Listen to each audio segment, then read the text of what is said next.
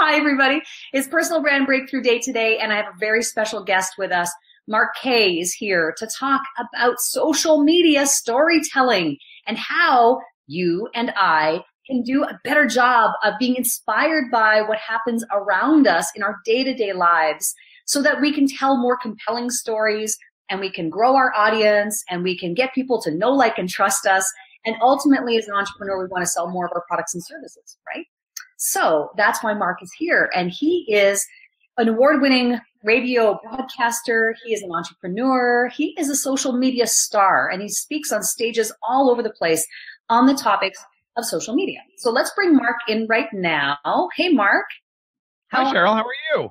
Good. How are you? I'm so glad that you're here on this broadcast today because, as you know, this is my third show. This is my third episode, and you are the person who's responsible for getting me off my butt to do this show. Well, you're welcome for that. I'm glad that you're here because I think that this is a topic that's important for entrepreneurs. And I know you work with a lot of entrepreneurs too, and it's this idea of creating content. It can seem so overwhelming and just time consuming. And I wanted to just dig a little bit deeper with you today on some of your insider secrets as someone who I believe is really, you have a very clever kind of style around how you create content. But what are some insider secrets that you can share with the audience today about how you can be inspired by what happens around you in everyday life? Well, first of all, again, thanks so much for having me. This is fun and it's always exciting. And you're demonstrating really one of the key concepts that people forget is that when you're on social media, yes, one aspect is creating content, but really you could just be curating content or distributing content. And an interview is a great example of that. You are getting content from me. All you have to do is ask a question and then I'll give you an answer. And I do the same thing in my group and on my shows. In fact, my daily radio talk show is about, 50% phone calls because I can only come up with so much on my own. I need other people to fill in the spaces. And people get bogged down in the fact that they have to write everything. They have to record everything. They have to have every single idea. And you don't. You just have to take existing ideas and deliver them to your audience any way that you can. So sure, create as much content as you want. But if you can't create it, find someone who has content of their own and invite them to share that content with your audience. In the end, the audience will thank you. So that's a tip that I think a lot of people, they don't even really consider right out of the gate. Yeah, I think that's a really great point. And for those of you watching right now, please take this opportunity to ask questions and leave comments so that we can ask Mark, to help you with some of the challenges that you may be facing with creating content. I see, let's see.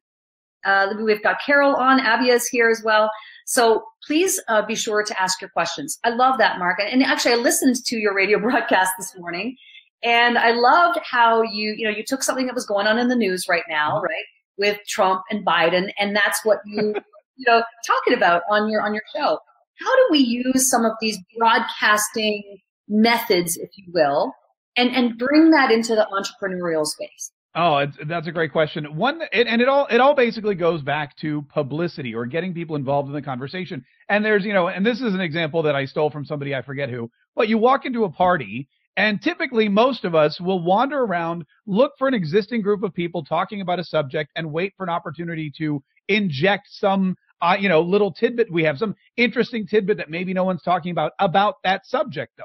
None of us really go to the middle of the party, pull up a chair, stand on top of it and say, now we're talking about this because I'm here.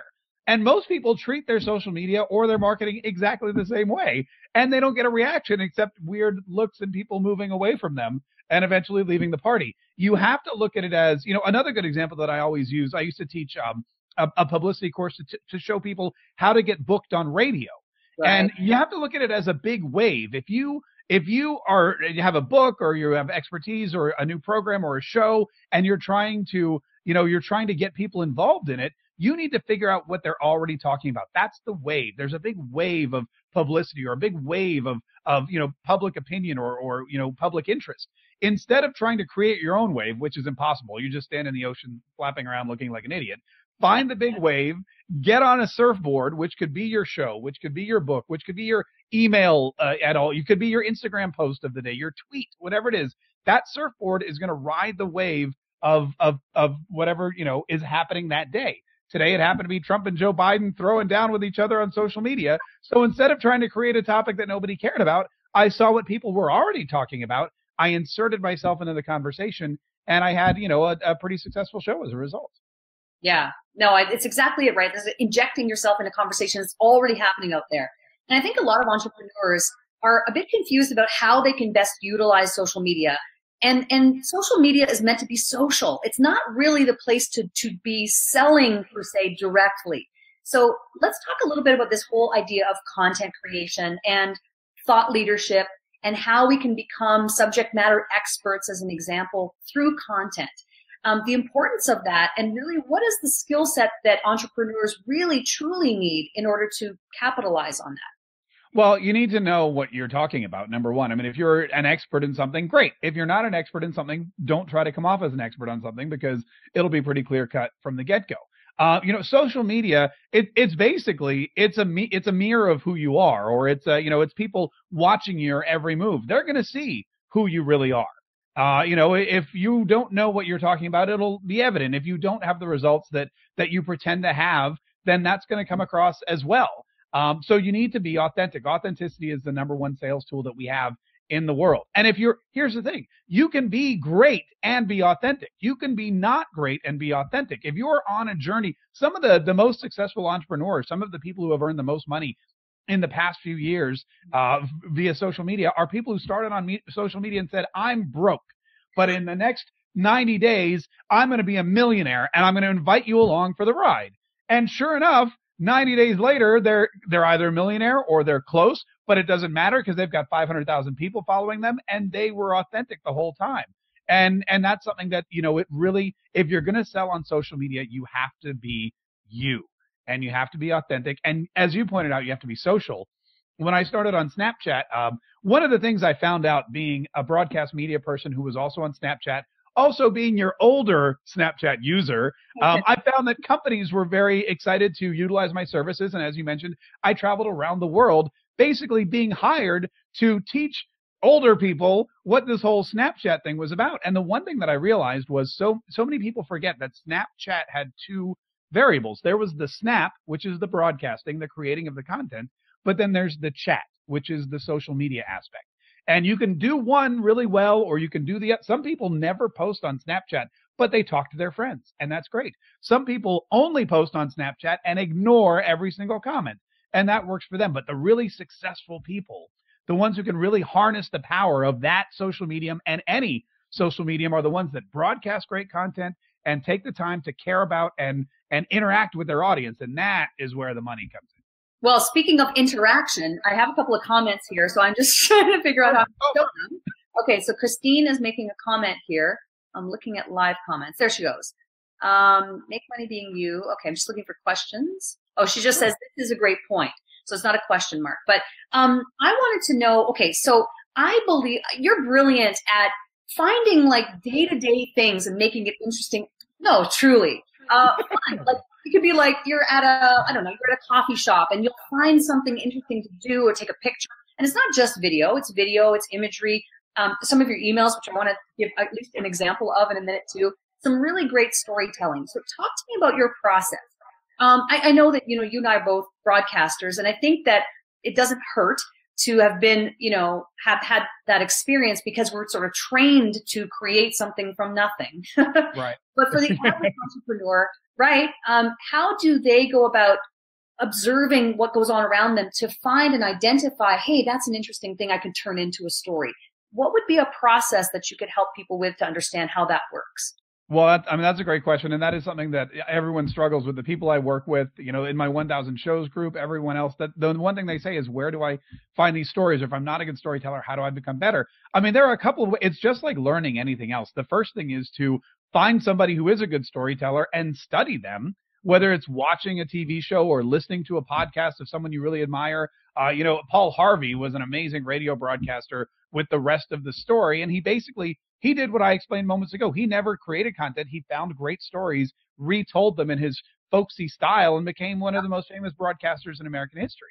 Mike Rowe from Dirty Jobs, he does it now on his podcast. Similar kind of idea, but he does it in his own way as well. So you need to study the greats, just like a football player studies the greats or studies film of fantastic quarterbacks. That's number one. Then you need to practice. And people think, practicing social media, they think that's weird. It's not at all weird. It's very common, and the best people who are on social media do it. My wife, for example, before she posts on Instagram, takes about 18 photos of herself.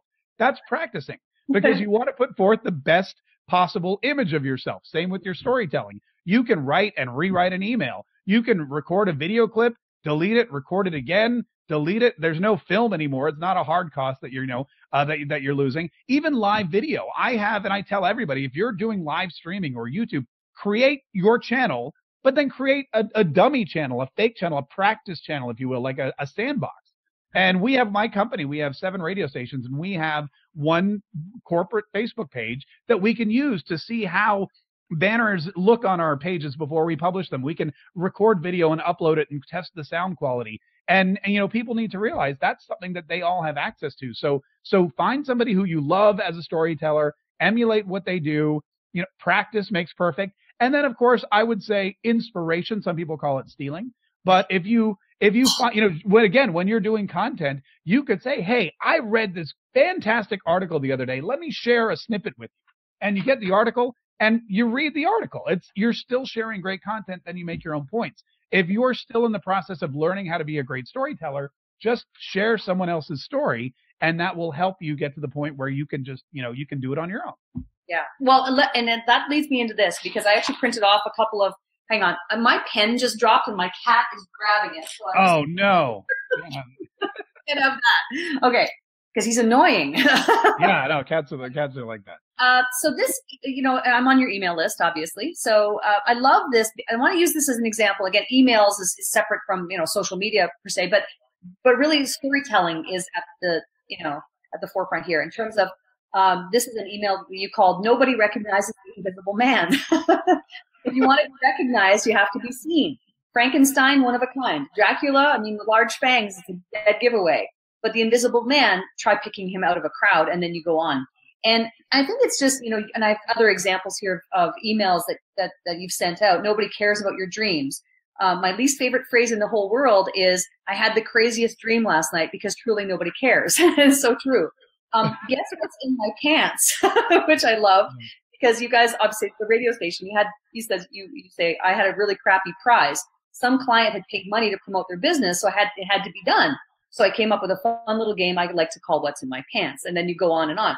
But I bring these up because I think this is really a good example of storytelling, obviously in email format, but how you're able to sort of see things in day-to-day life and turn that into something that is a story that's compelling. And I think you do a really, really good job of that, and it's conversational.